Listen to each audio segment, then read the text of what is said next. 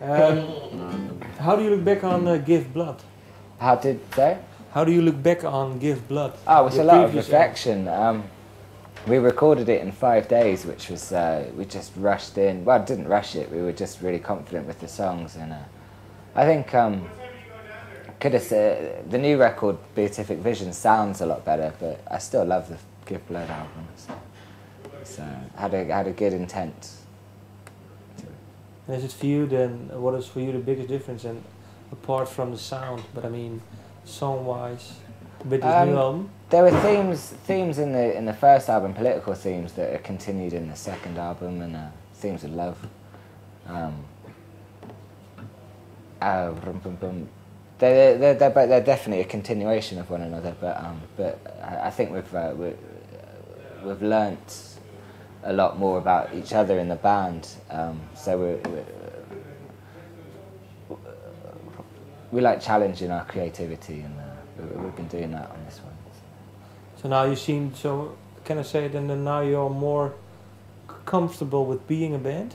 Yeah, absolutely. Yeah, we've been touring for since January, pretty much non-stop, and it's just tightened us up so well where we can. It's just intuitive between us now when we write songs, and we just know immediately where everyone else is going to go and what'll fit. So yeah, we've become.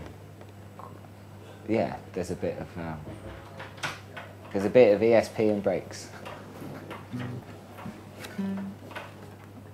A bit of ESP and Brakes? Yeah. Can you? Well, the electric soft braid. Oh, but can you? All right. Yeah. It's just that we know what each other's thinking musically without having to say anything. So. Okay. Yeah, because of the previous band, Electric Soft Braid. Yeah. I heard some, and I read some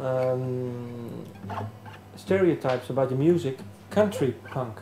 What do you think?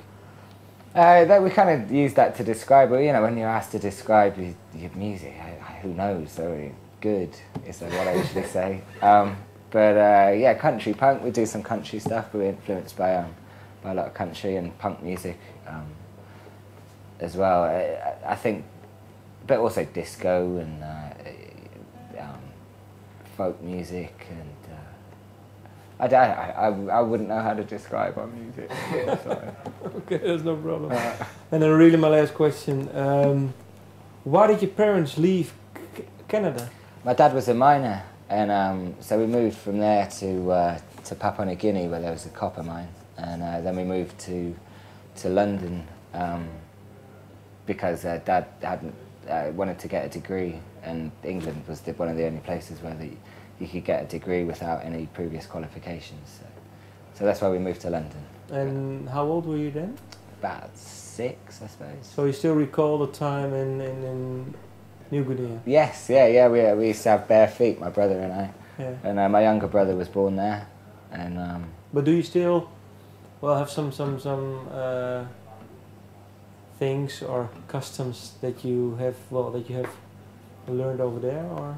I don't know. You still walk barefoot? Jungle survival techniques, yeah. I know them all. Okay. Well, thank you. Brilliant, okay.